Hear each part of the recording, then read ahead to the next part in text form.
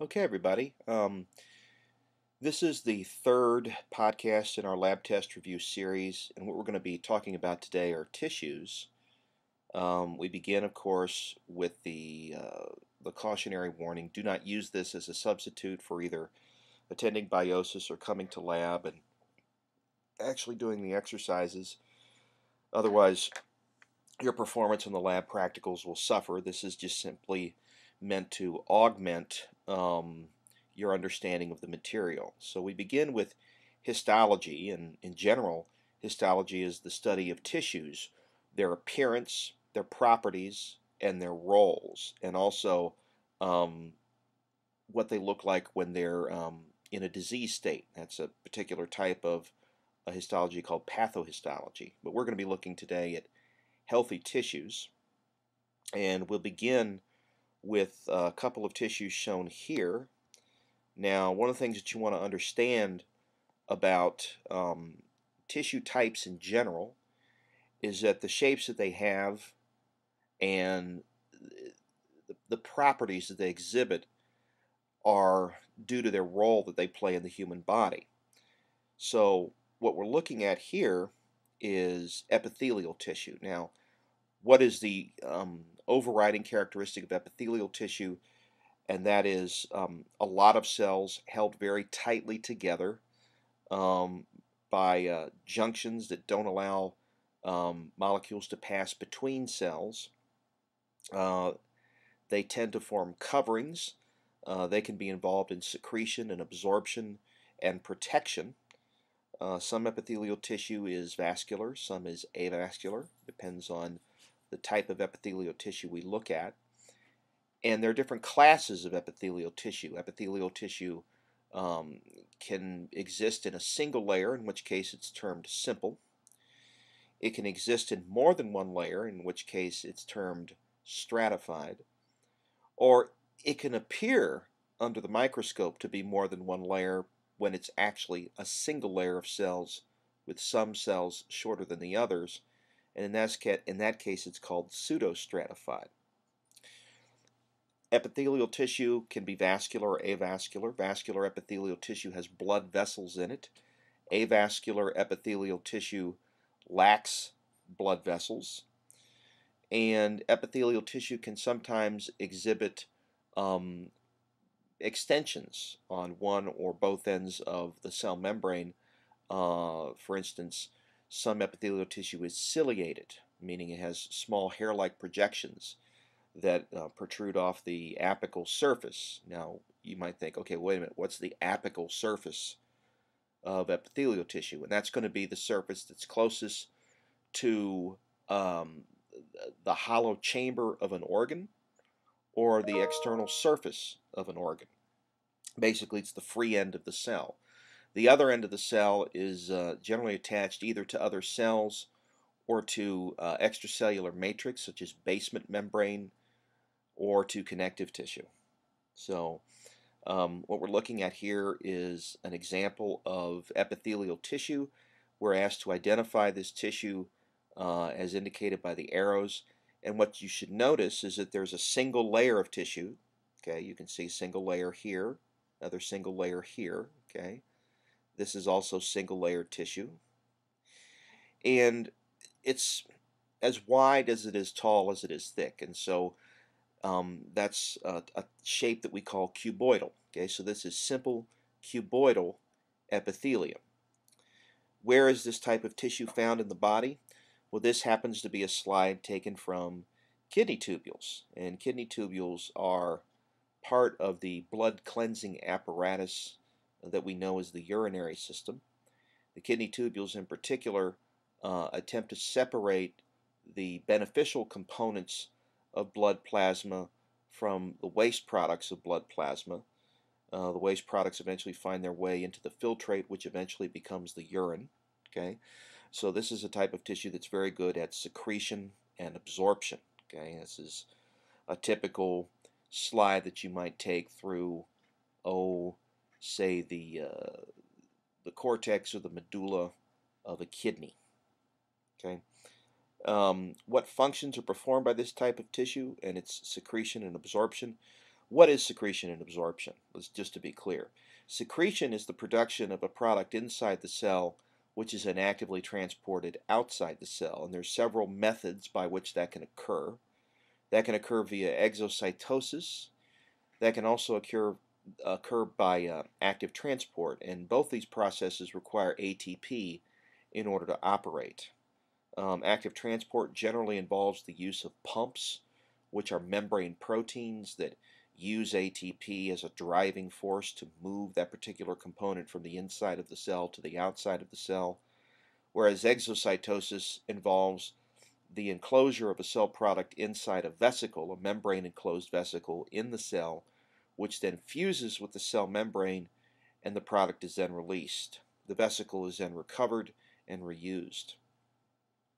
Absorption is sort of the reverse. In absorption, we transport something from the outside of the cell inside the cell, and that can happen via endocytosis, or it can happen through active transport. In endocytosis, we take an extracellular product, we enclose it in a vesicle. That vesicle is then transported inside the cell and then is either used or broken down, or sometimes transported to the opposite end of the cell where it's secreted.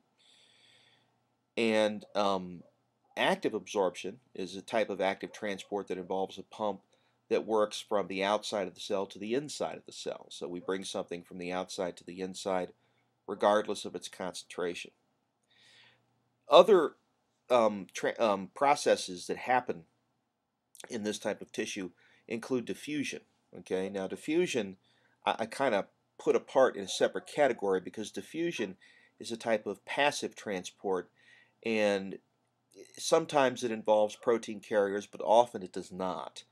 And diffusion can apply either to water, in which case we refer to it as osmosis, or it can refer to the movement of substances down their concentration gradient from where they're most concentrated to where they're least concentrated. In any case, this doesn't involve an input of energy. This happens naturally, and eventually what will occur is that the substance will reach an equilibrium where the rate at which the substance leaves the cell is equal to the rate at which the substance enters the cell. Facilitated diffusion requires the use of protein channels because the molecules are too big to go straight through the membrane, whereas simple diffusion can go straight through the phospholipid bilayer without a protein assist. Okay, is this tissue avascular or vascular? And the answer is this particular tissue is vascular. Kidney tubules are in close proximity to capillaries because they engage in a lot of secretion and absorption with the blood. As a result, they don't want to be too far away from the circulatory system. So in this case, we're looking at vascular tissue. Okay, next tissue. What are we looking at here? This is compact bone. Okay, compact bone is arranged in structural units called osteons. These are these large circular arrangements of tissue that you see here. There's a central or Volkmann's canal that pierces the middle of the osteon, and then these concentric lamellae that encircle it all the way out to the end of the osteon. And then what you'll see interspersed between the lamellae are these little dark pits. Okay, and what these little dark pits are little chambers called lacunae that contain bone cells called osteocytes. Okay, now osteo means of or pertaining to bones, cyte means cell. Okay, and you can see tiny little dark extensions protruding from the osteocytes, and those are essentially connections between adjacent osteocytes so that they can exchange nutrients and waste products. The little indentations in the lamellae that allow these cytoplasmic extensions to reach across the lamellae and allow cellular contact are called canaliculi. That's Italian for little canal. Okay, and so this is the way compact bone is built. Basically, the osteocytes lay down the calcified matrix all around them until they're trapped inside the matrix and they can't move anymore. And so they have to get their blood supply from canals that run both vertically and horizontally through the compact bone, supplying oxygen and nutrients. and then by transferring those molecules to their neighbors across the way in the lamellae. So bone is living tissue, make no mistake about it. Another thing to note about bone, compact bone, is that there's a considerable amount of protein in the lamellae. Okay, and the major protein in bone is collagen, and the collagen in each of these concentric lamellae has an alternating orientation to lend strength to the entire structural unit. And what this does is this allows the bone to be both resistant to compression because of the calcium phosphate salts, but also resistant to twisting force. So this is very much the way, for instance, that concrete buildings are built, sidewalks are poured, or similar to the way that fiberglass is made. You've got two different types of structural material, and they both have their own benefits to the overall structure. Where is this type of tissue found? It's found on the outer surface of bone. Deep to compact bone is spongy bone, which is similar in appearance, but it has a lot more empty space in between the osteocytes and the matrix. And what that does is it lightens the bone considerably. And then in the deepest part of the bone is an area that we call um, this the marrow cavity. Okay, um, in adults, the heads of the femur, the hips, the ribs, the scapula, the clavicle, all are filled with red marrow in this cavity, which makes blood. And the long bones, such as the femur and the humerus, the radius and the ulna, and so forth, are filled with yellow marrow, which is primarily adipose tissue. Okay, so we see several roles for bone here. Bone is a part of a superclass of tissues called connective tissue. And the major distinguishing feature of connective tissue is that there are very few cells compared with the extracellular matrix. Okay, and anytime you see a slide where you see a whole lot of extracellular stuff and not very many cells, you can immediately think connective tissue. Connective tissue can be solid or liquid, and we'll see a couple of liquid connective tissues a little later on in the course. But this is a perfect example of a type of connective tissue, solid connective tissue.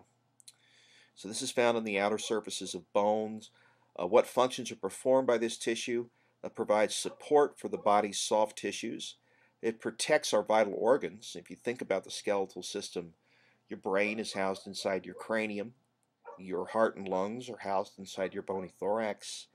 And your spinal cord is housed inside your vertebral column. And so this lends protection to a lot of organs that are vital for our survival. It's also important for mineral storage. A lot of minerals are stored in bone: calcium, phosphate, iodine, and also um, the skeletal system in general allows us to move at structures called joints, which fall into three categories: amphiarthroses, which are slightly movable joints, which are generally bound by cartilage; diarthroses, which are freely movable joints that feature a joint capsule and synovial fluid and articular cartilage. Examples of the diarthrotic joints include your knees, your fingers, your elbow, and so forth. And then synarthrotic joints, which are fusions of bone held together by fibers, and they basically do not move. The cell at the tip of the arrow is called an osteocyte. This is one of three types of bone cells that you'll find if you open up compact bone. Osteocytes are essentially osteoblasts that have become trapped in extracellular matrix. The osteoblasts are the bone builders. Okay, so you can think B for blast, B for bone builder. The osteoclasts are the bone dissolvers, and they all come from a special type of cell called an osteoprogenitor. Okay, and most of these cells are born in the membrane that surrounds the bone, which is called the periosteum. Okay, moving on. What kind of tissue is this? This is adipose tissue. We know this better as fat. Where is this tissue found in the body? It's found around organs. It's found under the skin. What does it do? It insulates and protects our organs and serves as a major fuel source. And the type of cell shown at the tip of the arrow is called an adipocyte. Okay, adipo meaning of or pertaining to fat. site meaning cell. Okay, so this is our body's pantry. This is our source of nutrients between meals. If we didn't have the ability to store fat as a fuel, it'd be very difficult for us to keep enough calories on hand to run the body. We've been evolutionarily selected to store fat. Um, Back in the day when we didn't have modern conveniences, we ate very irregular meals. You might only eat once or twice a year in some cases, and if you didn't have the ability to store fat to make it between meals, you wouldn't last until the next time you were able to find nourishment. So this is basically in our genes. So this is one of the reasons why it's very difficult for us to lose weight. Our body has a tendency to try and store fat whenever it can. Okay, another type of tissue here. This is simple squamous epithelium. Remember I told you that epithelial tissue comes in several flavors. This tissue is simple because it's a single layer. I'm tracing here the squamous epithelium. Okay.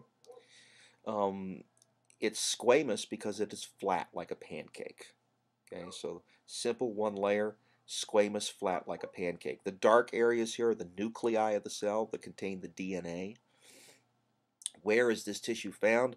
This is actually a slide of a glomerulus inside a Bowman's capsule. Okay, the simple squamous epithelium is this parietal endothelial layer that lines the inside of the Bowman's capsule, and the functions here are diffusion and filtration. Okay, over here you're looking at lung tissue, and it's the same basic setup.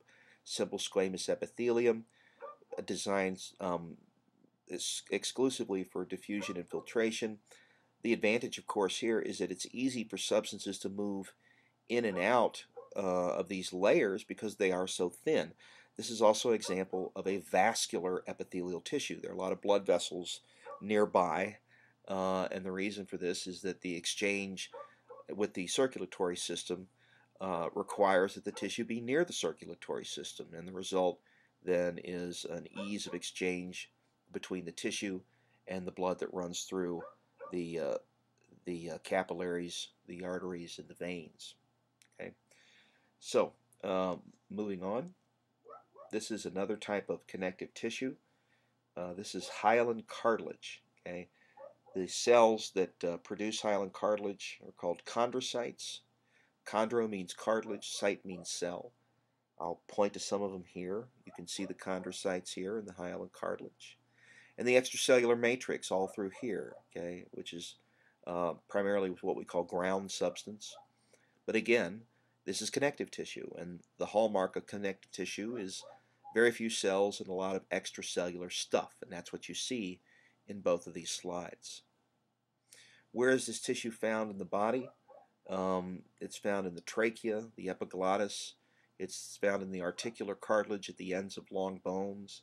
It's found at the tip of the nose and in the ears. What does it do? It supports and reinforces and cushions components of the body. It also resists compression. So it has a lot of properties in common with skeletal tissue, with bone. The name that is applied to the cavity that's seen here at the tip of the arrow is a lacuna, just like we discussed in compact bone. Lacunae are essentially the chambers inside which the chondrocytes sit in cartilage, and they result from the deposition of extracellular matrix all around the cell to the point where the cell can no longer move and has to be nourished, in the case of cartilage, by nutrients and oxygen diffusing through this extracellular material to the chondrocytes in order to keep them alive. The unfortunate fact, though, is that we're born with all the cartilage we're ever going to have, particularly our articular cartilage, and as we age, the cartilage begins to die and wear down. And when this happens inside joints, eventually we end up with bone on bone in areas like the knee and the elbow, the hip and the ankle. And this is a condition known as osteoarthritis. This eventually results in bone spurs, which result in inflammation and pain. And it's going to happen to all of us if we live long enough. This is just the age-related degeneration of joint tissue. We want to distinguish that from another type of arthritis called rheumatoid arthritis, which is an autoimmune disorder that results from the immune system attacking the joint tissue inside the body, causing inflammation and pain. This condition is treated with anti-inflammatories and immune suppressants. Osteoarthritis, there really isn't an effective treatment for. You just basically have to live with the degeneration of cartilage. If you keep your weight to a minimum, you will slow the progression of osteoarthritis for obvious reasons, right? The more weight that you bear on those joints, the more rapidly the cartilage wears away. But other than that, this is something that's eventually going to happen to all of us. Another important aspect of cartilage as a tissue is that it actually serves during human development as the second in a series of three skeletal systems. Our first skeletal system is actually a fluid-filled chamber called a hydrocele that exists when we are a fluid-filled ball called a blastula, very early in development as we float in the uterine fluid, the uterine secretions prior to implantation. Shortly after that, though, chondrocytes begin to develop a cartilaginous skeleton that contains essentially most of the components that we would recognize in an adult skeletal system, except that they're made from a different material. And then, as we continue to develop, that cartilage is replaced by calcified bone in a process called osteogenesis. Um, and that is our third and final skeletal system. The interesting thing about this progression is that it seems to follow the progression of skeletal systems during the evolutionary time on this planet. Some of the first skeletal systems were hydroskeletons, such as you might see in a starfish or in a jellyfish, and then the cartilaginous skeleton came along as the second endoskeleton. The endoskeleton is where the hard parts are on the inside. And there are still remnants of those groups of animals today when we look at the sharks and the rays in the world's oceans. And then finally, the bony skeleton came along with the bony fishes, and that seems to be the latest in evolutionary development of the skeletal system. Um, and I should make a note that also parallel to that was the development of the exoskeleton, which we see in crustaceans and in insects as a couple of examples. That tissue is made up primarily of a material called chitin. Um, but there's a problem, of course, with an exoskeleton, which is as the organism grows, um, the hard exterior has to be molted in order for the organism to change in size. And during that time, the organism is very vulnerable because it's all soft parts. This is where we get soft-shelled crabs from. And when they molt every year, they're harvested and fried, and I must say that they're quite delicious. Okay, let's move on. What kind of tissue we're looking at here? This is simple columnar epithelium. It's easily recognized by its single row of nuclei at one level, the fact that it's taller than it is wide or thick. And if you look very closely, you can even see little protrusions on the apical end of the columnar tissue.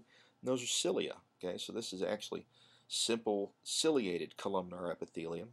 It's sitting on top of basement membrane here, okay, which is a type of extracellular matrix that serves as a substratum so that the tissue stays in place. Where is this tissue found in the body? It's found in, among other places, the lining of the jejunum, which is the second portion of the small intestine. The small intestine is broken up into the duodenum, the jejunum, and the ileum. And what does this tissue do? It secretes, it absorbs, it lubricates. The secretions include enzymes that help break down the macromolecules in the food that we eat, and mucus that helps to lubricate the food as it moves through the digestive tract. Okay, just a couple of examples. Where would the basement membrane in this tissue be located? And it would be found where the blue arrows are indicated. Okay, so you can see that little light line there of tissue. That is extracellular matrix, and that's the substratum to which this simple columnar epithelia attaches. Okay, this is actually, looks like to me, a slide of a villus, which is a finger-like projection of tissue that you encounter commonly in the small intestine, and the purpose of it is to increase the surface area uh, in the lumen of that particular organ so that significant amounts of secretion and absorption can take place in a relatively small physical space. Okay, moving on. What type of tissue is indicated by the arrows here? These are goblet cells, and their job is to secrete mucus. And what mucus does is it either lubricates stuff that needs to move through the lumen of the organ, or in the case of the upper respiratory tract, it traps particulates, which can then be evacuated from the respiratory system because these cilia are powered by ATP and are constantly propelling the mucus across their surface. And in the case of the upper respiratory system, that mucus eventually makes its way to the mouth, where it can either be swallowed or it can be spat out. Okay, moving on. What tissue is indicated by the blue arrows? And again, this is a pseudostratified ciliated columnar epithelium. How do we know this? If you look at the nuclei in this single layer of cells, it appears to be at different layers, okay, when in fact it's not. The tissue here is actually a single layer epithelial tissue, some cells of which are short and some of which are tall, and so it gives the appearance of more than one tissue when it's in fact only one. The cilia are indicated by the black arrows, and the basement membrane is indicated by the blue arrows. You can also see the red arrow pointing to a goblet cell. Okay, so this is typical tissue you might find in the upper respiratory, in your trach, in your larynx, and so forth. Okay, is this tissue stratified? And the answer here is no. It appears stratified, but in fact, it is a single layer of tissue with several jobs. Right? It protects the lumen from disease. It secretes mucus to trap particulates. It evacuates the mucus, and it also provides a passageway for air to move down into the respiratory division of the respiratory system. Okay, this tissue here, okay, this is skeletal muscle tissue. Okay, where is this tissue found in the body? It's found attached to skeletal tissue, and that's why it's called skeletal muscle. So it's attached to bones. Okay, you find this tissue attached to the arms, the legs, the hips, the chest, the broad muscles in the back, along the aspect, the posterior and anterior aspect of the cranium. Basically, this is the muscle that we command. We tell it what to do, and it carries out our conscious commands. What functions are performed by this type of tissue? It helps regulate body temperature. For instance, when we get cold, we shiver, and that produces heat. That raises our body temperature. It also aids in movement. Okay. What are the types of tissue seen here at the tips of the arrows? These are myocytes. Okay, myo meaning muscle, cyte meaning cell. And what type of protein fibers are seen throughout this tissue? If you look very closely at this tissue, if you go to a very high magnification, what you'll see are striations, and those striations are due to the regular arrangement of two important muscle proteins called actin and myosin, and they have the ability to walk over the top of each other, causing the entire muscle cell to shorten under our conscious command, obviously with the use of ATP and creatine phosphate as high energy molecules. They're what drive the muscle's power. Okay, so you have to have a lot of ATP, you have to have a lot of mitochondria, you have to have a lot of oxygen in order for skeletal muscle to work at its peak. And again, this is one of three types of muscle tissue. Two other types that are not pictured here. include cardiac muscle tissue, which is only found in the heart and is distinguished from skeletal muscle tissue because it is highly branched, and it also contains special structures called intercalated discs, which feature gap and tight junctions and desmosomes. The gap junctions are there for electrical communication. The tight junctions and the desmosomes are there for structural support so that the heart doesn't fly apart when it beats. The other type of muscle tissue is smooth muscle tissue. These are spindle-shaped fibers that you can find in the walls of organs, in the middle layer of tissue, in blood vessels, and it is under involuntary control. So the autonomic nervous system is the driver of skeletal muscle movement, along with, in some cases, certain hormones, certain chemical signals.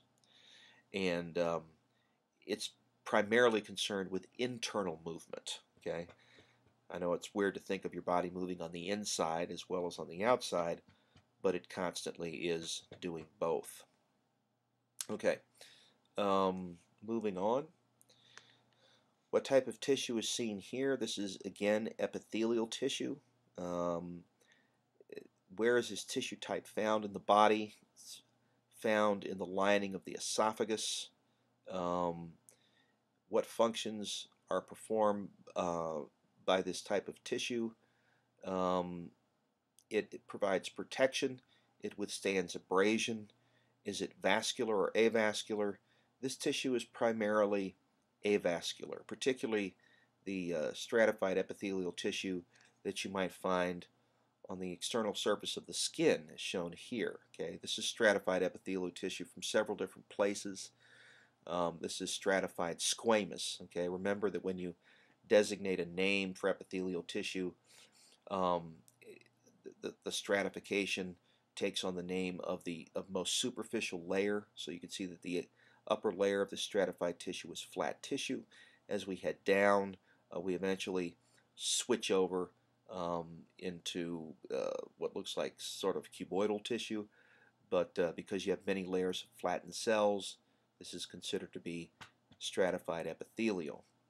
It is avascular, and you might think initially that this is an unfortunate feature of the tissue, because you know very well that blood is life, literally, in the human body. The oxygen and nutrients that are provided by the blood help keep tissue alive, and if you're away from your blood supply, you eventually die. And in point of fact, 99% of dust is in fact human skin, which is shed daily from our body, but it's constantly regenerated by stem cells that live down in these deeper layers. You can see them here. Okay, and what they do is, as they divide, the cells begin to move upward towards the superficial surface. As they do, they lose contact with the blood supply underneath. They lose their nuclei and they eventually die. But this is by design, because what this does in terms of especially our external covering is protect us against pathogens, because they don't get a chance really to set up camp before their home is shed. And so this is good that we're constantly losing and regenerating new skin. Obviously this takes a considerable amount of energy in order to constantly divide. One of the great mysteries in the body is how it is that stem cells that I'm indicating here manage to remain as a viable population while their cell division products seem to move up and out and then eventually die off. And the reason for this is that when a stem cell divides, one member of that cell division basically stays home and remains a stem cell, while the other member of that cell division moves away from the stem cell population and eventually differentiates and carries out its normal function in the human body. And for the longest time, this was a great mystery. How is it this could be? Because generally when we think of cells undergoing mitosis, we think that the two products that are produced are identical, and that's not the case in stem cells.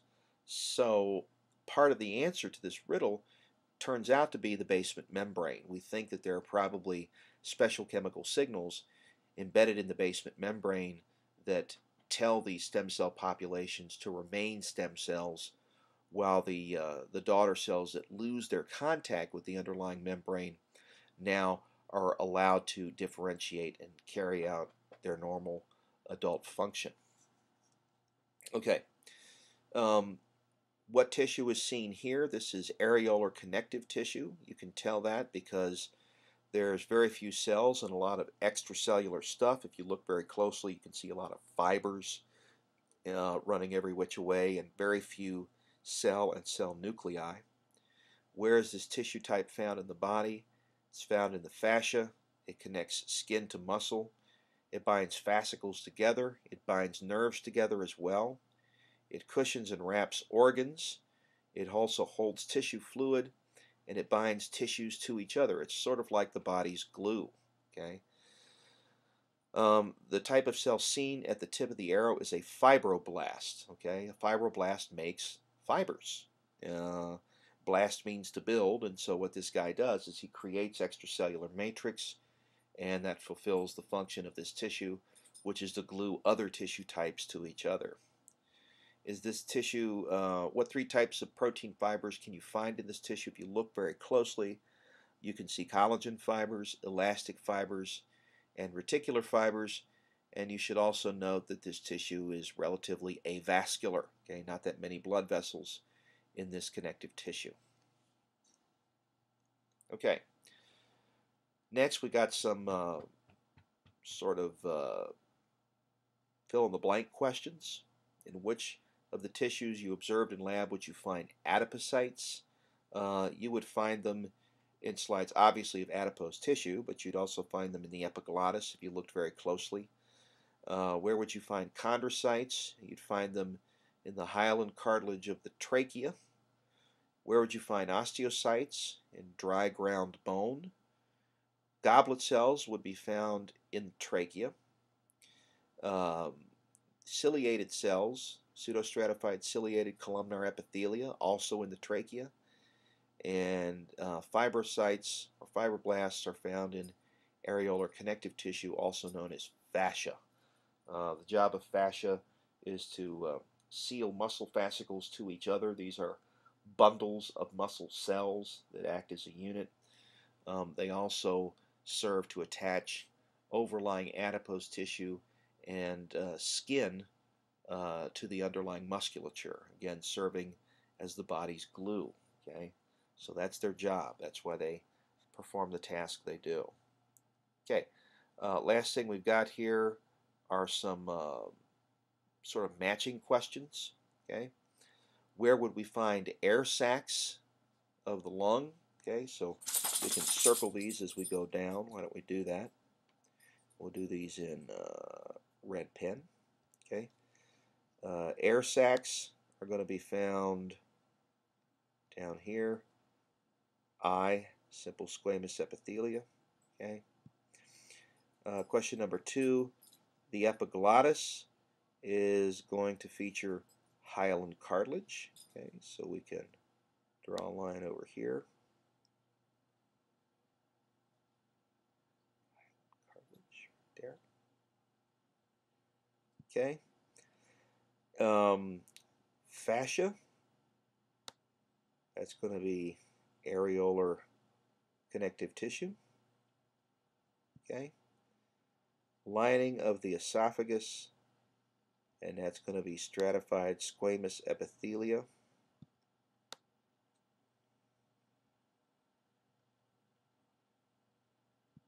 Okay. Lining of the jejunum, and that's going to be simple columnar epithelium.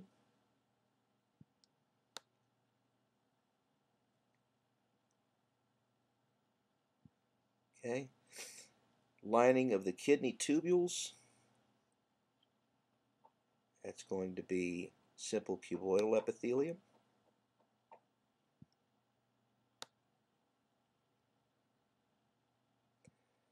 Lining of the trachea,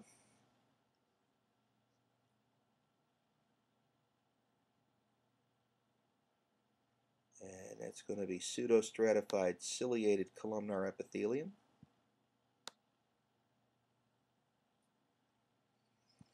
Skeletal system is going to be bone. Tendons are going to be dense, regular connective tissue. And trachea is going to be adipose connective tissue. Okay. And I don't know that we showed you any tendon slides. What you should do is Google dense regular and dense irregular connective tissue, and you'll be able to pull up some tendon. Okay. All right. And then for the last one, we've got some matching, so watch very closely.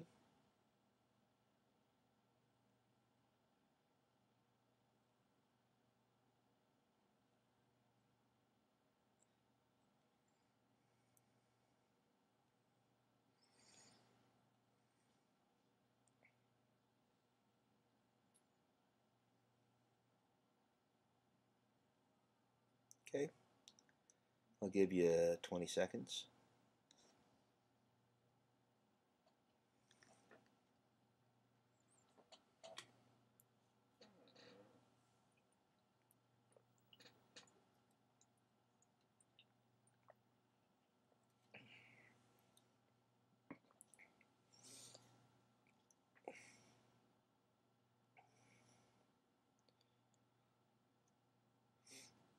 Okay, true, false. Epithelial tissue is vascular. The answer there is true. Question number 2, all connective tissue is avascular. The answer there is false. There's two types, for instance, of liquid connective tissue, blood and lymph. Obviously, they are vascular. Next question, chondrocytes, adipocytes are found in epithelial tissue. And the answer there is false. Next question, a fibroblast is an immature fibrocyte. The answer there is true. Okay. Next question, cilia and microvilli are features of some epithelial cells. That is true. Next question, the mesenchyme cell is an embryonic stem cell of connective tissue. That is true. Next question, epithelial tissue tends to have less intercellular material, such as liquids, semisolids, and fibers than connective tissue. That is true. And then the last question, basement membrane is a feature of most connective tissues, and that is false. Okay, that brings us to the end of this lab test review. Again, this is not a substitute for going to lab. I highly encourage you to make every effort to attend biosis or to go to your relevant lab section. Thank you.